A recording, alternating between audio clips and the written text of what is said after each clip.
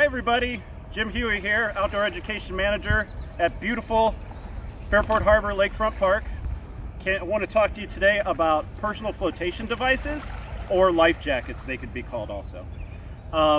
Couple things you're looking for when you get a life jacket. You want to make sure that it's the proper size, and that is on the U.S. Coast Guard label right here on the back.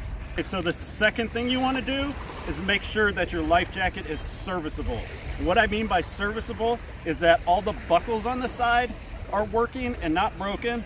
The zipper works, and there's no rips or tears in it. So if any of those things happen to it, you need to retire your life jacket. So next thing we're going to do is we're going to put on our life jacket. I've already loosened all the straps on the side. You make sure everything's loose on it. You're going to want to go ahead and put it on. This one has a buckle at the bottom. I'm going to want to buckle that first, and then zip up the jacket. And then on the sides, I want to start at the bottom and start tightening it. It should be snug, not overly tight to the point you can't breathe. So I'm just going to snug it down. Then I'm going to reach up here and snug down the shoulders on it. So it feels pretty tight on me. Not super tight, but a little bit.